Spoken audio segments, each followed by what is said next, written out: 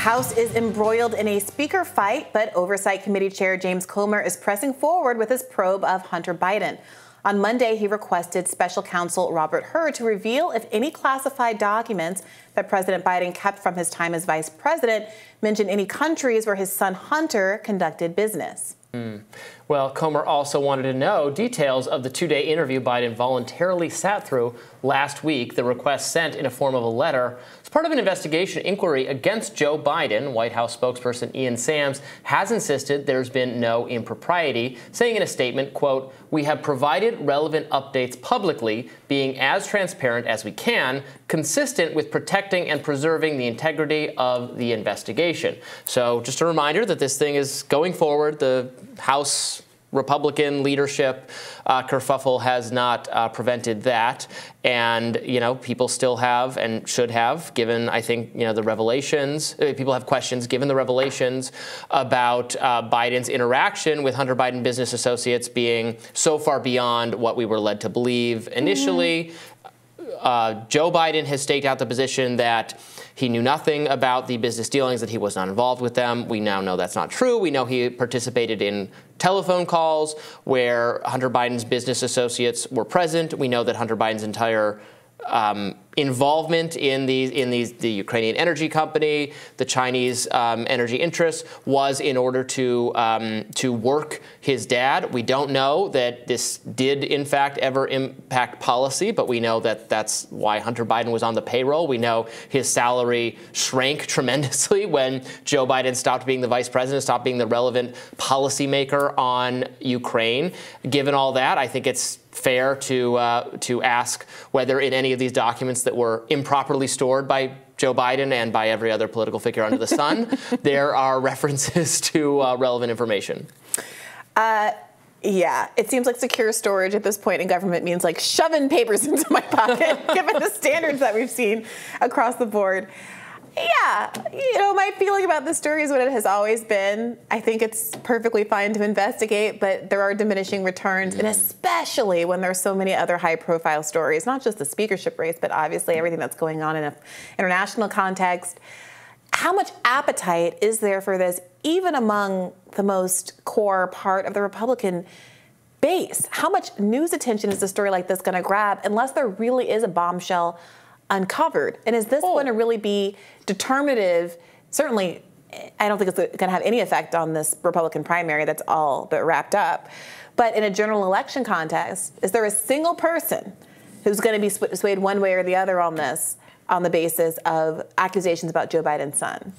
Well, I mean, that remains to be seen. And obviously, if you're looking for a totally squeaky clean political figure, you're going to be out of luck in this race and probably every race that has ever taken place. You lost me. You lost the squeaky clean when you said political. Right.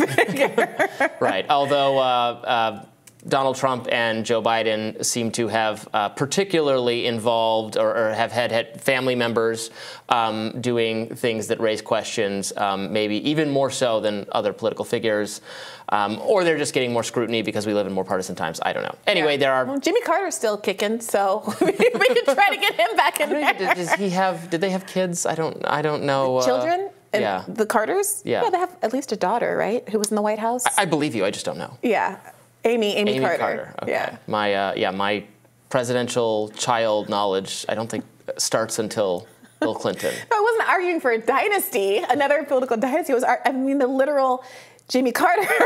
Yeah. For squeaky clean. Of course, nobody's really squeaky clean, even Jimmy Carter as well. Yeah, but your question, will this affect the election? I mean, I definitely think it could. That's certainly the Republican gamble. Their base cares a lot about this, understandably. Will this, persuade people that weren't already voting for Trump to theoretically vote for Trump? I guess that's what remains to be seen. Obviously, if there's genuine corruption, it should be pursued and investigated regardless of its electoral impact. If he committed a crime, he committed a crime. But it does feel like some of this is on a timeline, much the same way that Democrats or Democrats who support the various prosecutions of Donald Trump don't want there to be these timeline extensions because they want him to be found guilty to the extent that he is. They want the trial to be the campaign, for sure. That's the entire strategy. And that is also, I think, what's going on here with Hunter Biden. I suspect that if Joe Biden wins and Donald Trump hangs up his presidential ambitions, we will hear very little. Why would he do that? You're right. He's a well-preserved man. The expectation that the 2024 is going to be Donald Trump's final run for the presidency is. Can't you imagine Republicans who secretly don't want Trump, or Republican leaders who are pro-Trump publicly, privately don't like Trump, don't care for him, don't want to be the person, but. Once again, we could be in 2044. I don't know if there'll be an election held that year. Let's say, okay, we just got to stomach Trump one more time, and then he's going to be done. It's never happening. It's Trump forever. Donald Trump's father lived to be a ripe old 93. Yeah. So he's got a lot of good years in him, it seems. Yeah. I think he's very well preserved. I think literally preserved from eating exclusively McDonald's that's embalmed his insides in a way that's going to make him live forever. And so, yeah, I agree with that. But I do think, you know what I'm trying to say, that in a world where Donald Trump were no longer in the running for any real political position. I just don't think that anybody would care about Hunter Biden, or if Joe Biden were no longer in the race. Yeah. Meanwhile, most American adults say President Biden's business dealings with his son, Hunter Biden, are either unethical or illegal, according to a new poll. Results from the Associated Press Research Center survey published Saturday show 63% of U.S. adults believe Biden's handling of foreign business dealings with his son are unethical or illegal. 33% say unethical, 30% say illegal. So that's a plurality of people who have deep reservations about what went on there. That is something I think that Democrats are missing about this. Sure, there's no smoking gun, but there's not a person alive who's ever lived in the world, who's been in a workplace, who's drawn a salary, who doesn't see this as corrupt. Yeah. Doesn't see this as unethical, doesn't understand what quid pro quo is about. Just because you can't prove a violation of a crime doesn't mean that this is kind of nasty behavior.